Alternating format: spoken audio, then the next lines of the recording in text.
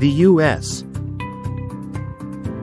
Air Force has officially introduced two next-generation unmanned fighter prototypes under the Collaborative Combat Aircraft (CCA) program, the YFQ-42A by General Atomics and the YFQ-44A by Anduril Industries.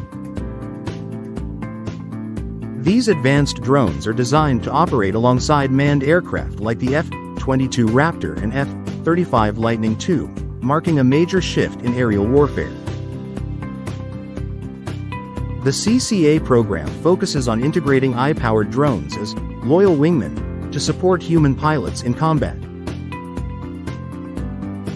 These UAVs will carry out reconnaissance, electronic warfare, and strike missions while reducing risks to pilots and increasing combat effectiveness. The key innovation is Manned-Unmanned Teaming, MUM-T, where UAVs and manned aircraft work together in real time, sharing data, coordinating maneuvers, and distributing tasks dynamically. The YFQ-42A from General Atomics is part of the Gambit family, featuring a single-engine design with an internal weapons bay.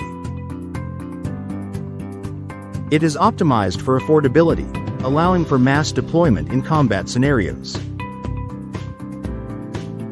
The YFQ-44A by Anduril was originally developed for aggressor training but has been adapted for real combat under the CCA program, enhancing the Air Force's operational flexibility.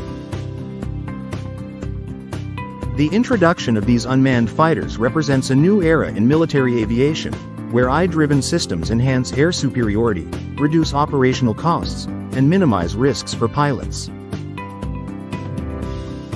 Future developments will expand their capabilities, integrating even more advanced AI and deeper collaboration with manned aircraft.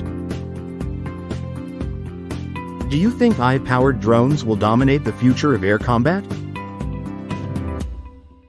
Let us know in the comments.